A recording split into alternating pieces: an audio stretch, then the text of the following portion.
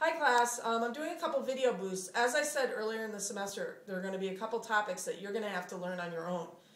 And that's not a terrible thing, because you have to learn to maneuver your textbook a little bit. The thing we're working on right now in class is epoxide opening. And remember, a video boost is truly a boost. It's supposed to boost you ahead a little bit instead of dragging along. So I'll do a little more of this tomorrow, but I'm moving right into the Diels-Alder reaction. Tomorrow, please bring your packet of handouts with you. Please keep bringing those with you to class. It's really important. So we are working on epoxide openings, and what I want to show you is the difference between acids and bases. If you take an epoxide, which we said is a very strained system, and you put it into a strong acid like hydronium ion in water, what will happen is the epoxide will protonate. Okay, and many of you said that right off the bat. It was very good instincts on this. Now, the thing I want you to realize is that this protonated epoxide is rather like a bromonium ion in the sense that you really don't have full bonds, because the O should really only have 2 bonds. They're kind of strained anyway, but it should only have 2 bonds, but it has 3 bonds instead of 2, which means they're not full bonds. Just like here we said these are not full bonds because bromine should only have 1 bond. So the O is sharing more than it should. As soon as that H pops on there, when that happens, these bonds are partial bonds, and you should think of this the way you thought of the bromonium ion. And the way you would think of a bromonium ion is that, if it had a lack of symmetry to it, is that this carbon would bear more of the positive charge than that carbon. So remember, the positive charge isn't really on the O here. It's on the H, the C, and the C. And if these are not full bonds, this carbon is going to bear a little more of the charge than this carbon. So it's a little more like a carbocation. So it's carbocation-like. Something to think about.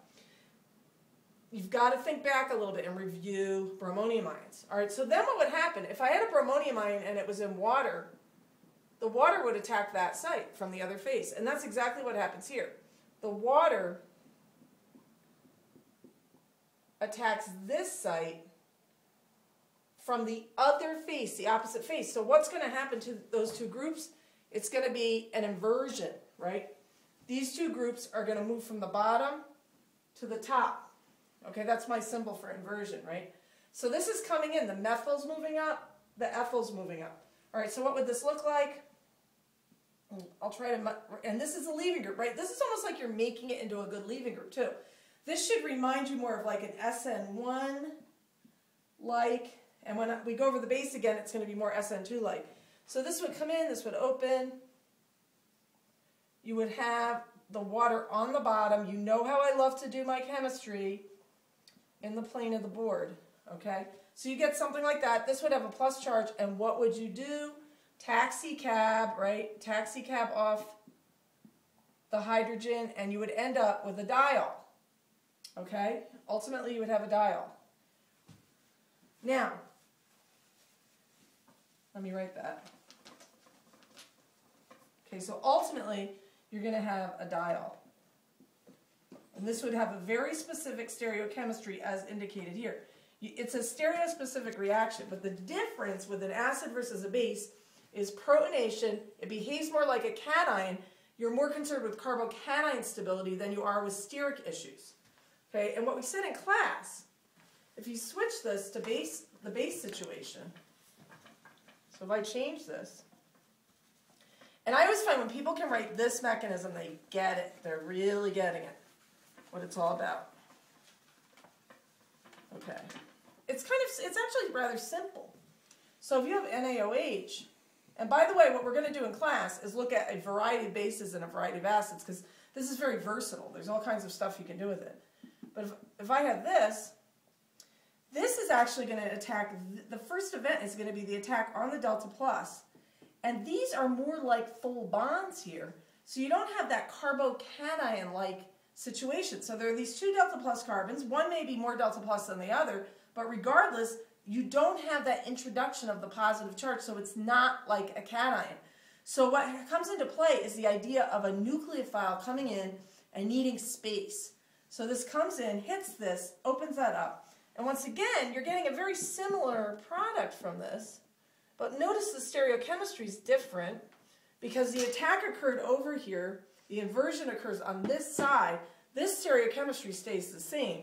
And then ultimately, as we discussed in class, the proton exchange is going to involve taking a proton off the water.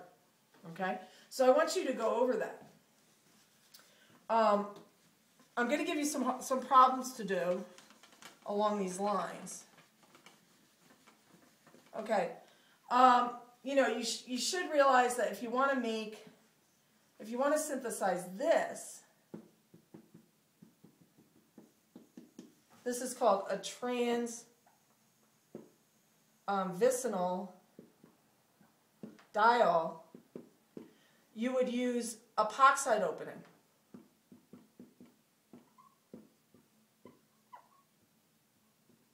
Either with acid or base. So this could be traced back to this alkene or to this epoxide, let's say. We talked about how to make epoxides last time in class. Or this is the same epoxide. These are just two different routes. You could do this with acid, or you could do this with base. If you're thinking synthetically, this is forward.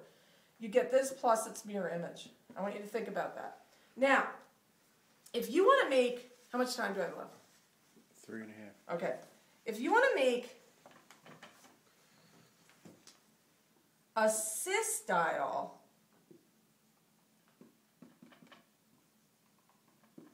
and right now you should be having a meso alert because that's a meso compound. If you want to make a cis vicinol diol, you have to do it a different way.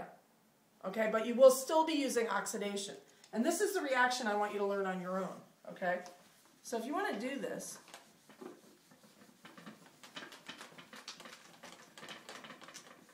I really have to invest in a new eraser here. Okay, so how to make cis vicinol diols. Okay, what you have to do is you take an alkene and you add your favorite oxidizing agents. You would add KMnO4. That's going to be one of your favorites, as you see, in water. Or you add, this is an or situation, osmium tetroxide, followed by sodium bisulfite in water. And when you do this, you will get a cis addition of alcohols. I'm not going to hold you responsible for this mechanism, but it's one that you're going to have to use synthetically. So for example, if I wanted to make this,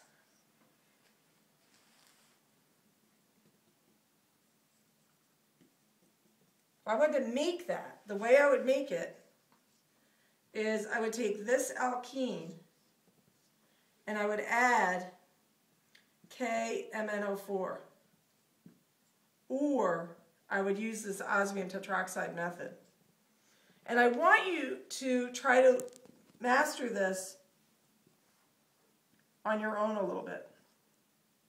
All we know about this mechanism is it goes through sort of a cyclic intermediate.